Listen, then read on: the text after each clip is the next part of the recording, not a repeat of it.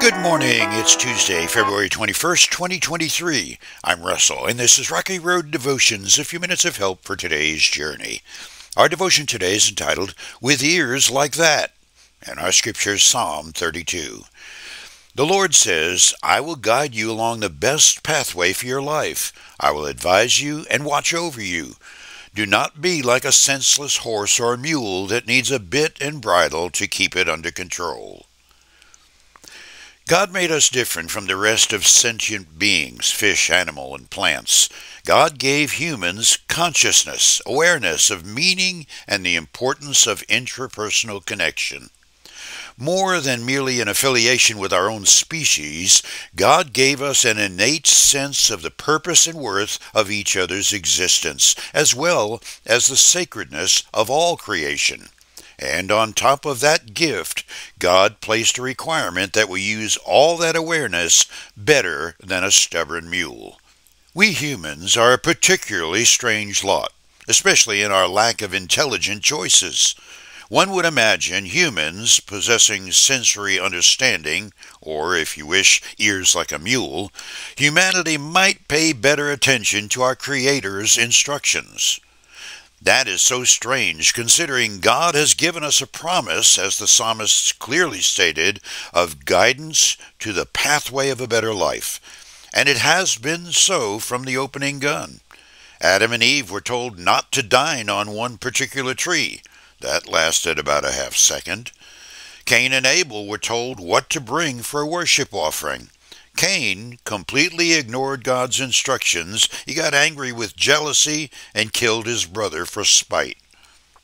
If you've ever had the responsibility of a parent to make important choices for your child, you know firsthand what that child will do when you say clearly, authoritatively, and lovingly, "Child, don't go near that road." In the next heartbeat, he or she will be dancing on the pavement. We have ears to listen and generally turn them to a deaf side. Occasionally, however, there is a revival of God's Spirit, like the one currently in progress at Asbury University.